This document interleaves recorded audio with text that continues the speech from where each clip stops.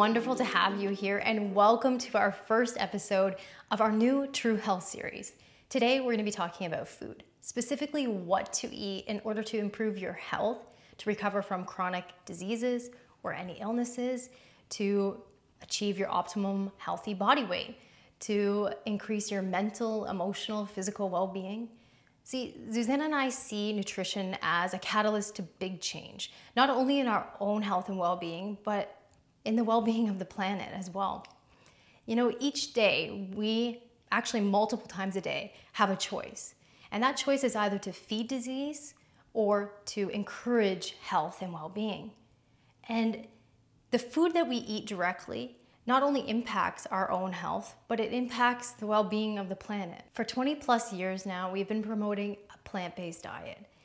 There are numerous reasons why eating lower on the food chain, meaning a diet rich in fruits, vegetables, herbs, nuts, seeds, legumes, whole grains, it makes so much sense in our world today. Environmentally speaking, plants require less water and less carbon to produce than it does for meat. To give you an example, 6 ounces of beef requires 674 gallons of water. Just take a moment to digest that. Whereas beans, it requires less than half of that water for production. Now, there's a 2010 study, and according to it, it's basically saying that livestock is changing landscape. And what we mean by this is the livestock sector really is responsible for 18% of greenhouse gas emissions around the world, and most of this is caused by the methane from cows. In addition to the environmental benefits, eating lower on the food chain is better for our own health. Not only are we eating the animal, but we're also eating what the animal ate. And most animals nowadays are given a grain-fed diet. And it's really not part of their natural diet. So these animals are likely more inflamed, and not to mention, they have probably consumed pesticides, hormones, other toxins within their lifetime. So we're consuming all of that as well. And these are just a few reasons, really, of why we should consider adopting a plant-based diet. I think most of the time it's easy for people to look at themselves and their own health, and as well as the planet, because I mean, after all, we are all here, we want to enjoy a beautiful life. So it's really up to us to make these changes. So what does it mean to eat a whole food plant-based diet? Think of this approach as being nutrient rich, as being abundant. It is not about labeling yourself vegan or vegetarian. It's really about fueling yourself as well as your family with nutrient-rich foods. And these foods not only provide all the essential nutrients that we need for day-to-day living, but it also allows our body the ability to heal. And it's been proven over and over again that when we adopt a plant-based diet, we are able to prevent and maybe even reverse any chronic health conditions or any diseases. Eat real food. It is really that simple, but what do I mean by real food? I think deep down in our hearts, we all have an understanding of what real food is.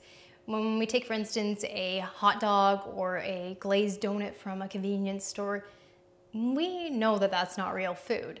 And we look at the flour that's used to produce that hot dog bun or that glazed donut, it has likely been bleached, stripped from all of its minerals, its nutrients, and maybe even grown with glyphosates. So what exactly is this going to do for our body? We need to start to look at food this way, because sadly, about 60 to 70% of North Americans are eating this way. There's chemically produced products ending up on the plates of these people. And I believe that this is really why we are seeing a health crisis today. So eat real food, and I guarantee that you will start to see the improvement in your overall health, your mood, and not just for yourself. If you start to feed your family these foods as well, you'll see the results in them. Next would be variety. As simple as that. Eating a vast amount of fruits, vegetables, plant-based proteins.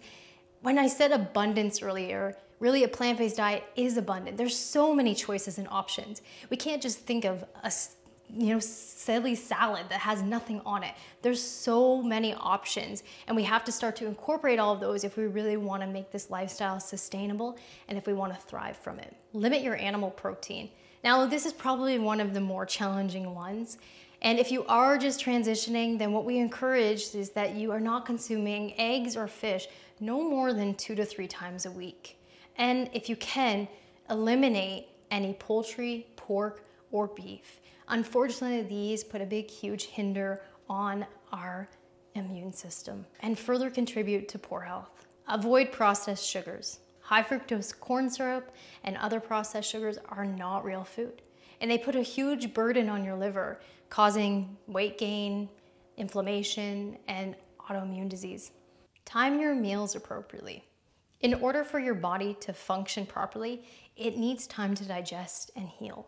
So for instance, if you ate your first meal at 7 a.m., then consider taking your last meal at 7 p.m. This gives you a nice window to allow this healing, this digestion to happen.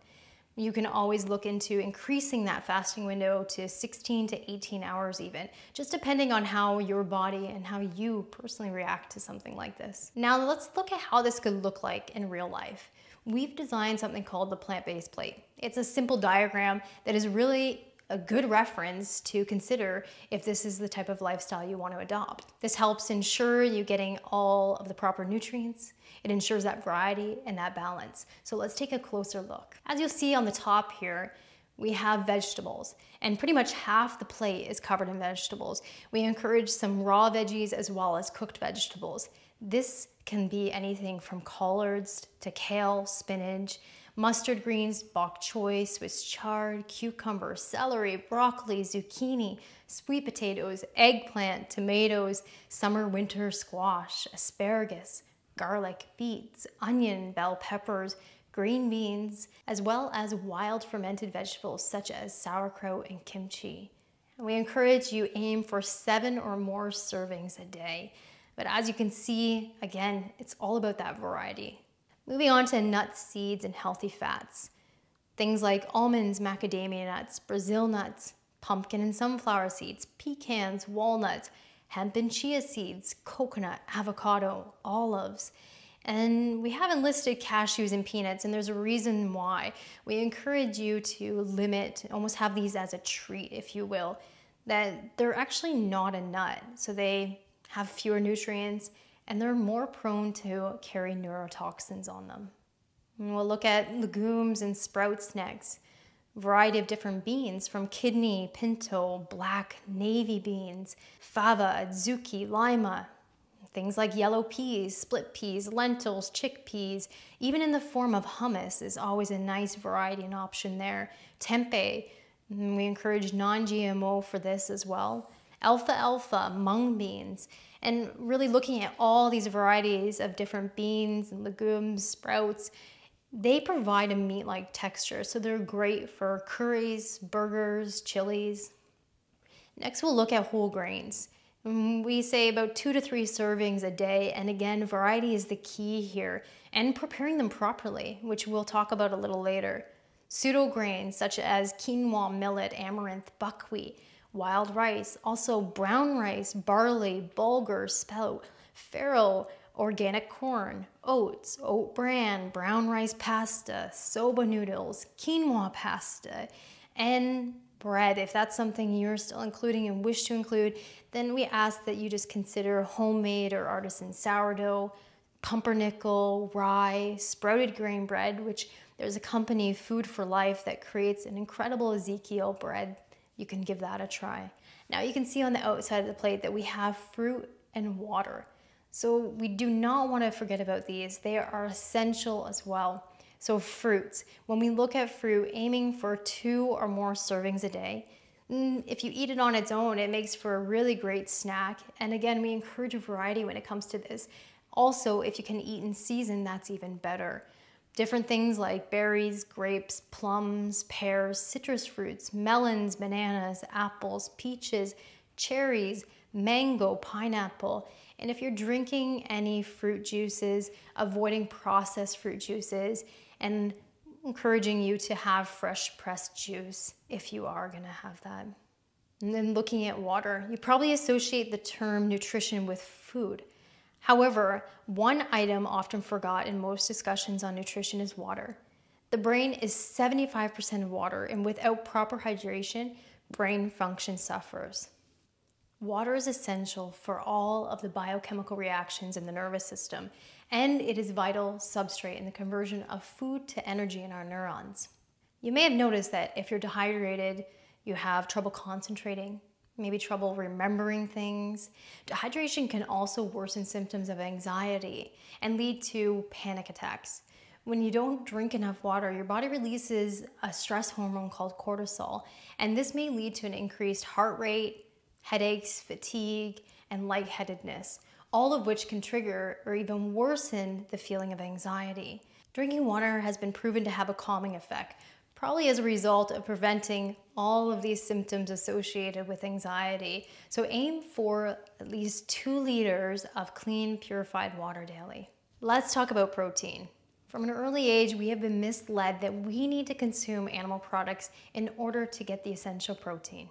So it's not surprising to us that one of the most common questions and concerns when it comes to a plant-based diet is, where do you get your protein?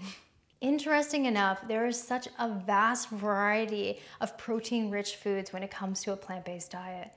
Protein sources that are much healthier for us as well as the planet. So what are the sources of protein that we need to eat in order to feel fit, strong, healthy, and satisfied? We'll take a look at the protein sources now. Beans and lentils.